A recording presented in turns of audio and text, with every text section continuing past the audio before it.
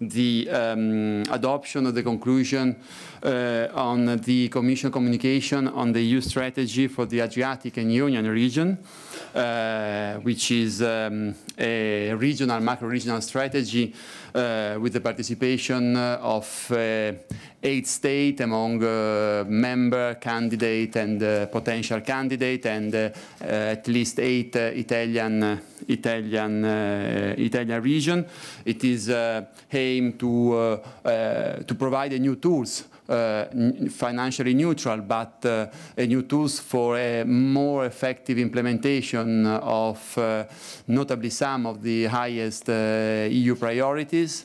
I just recall the EU 2020 strategy and the enlargement strategy and the territorial cohesion strategy. It is clear that, I mean, this, in the light also of the positive experience held in the Baltic and in the Danubian region, we are confident then that this strategy, which will have to be endorsed by the European Council in October, will provide a very effective tool, notably at regional level, for the better implementation and promotion of EU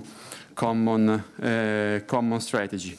We think that this is an important tool to improve and increase cooperation at regional level in an area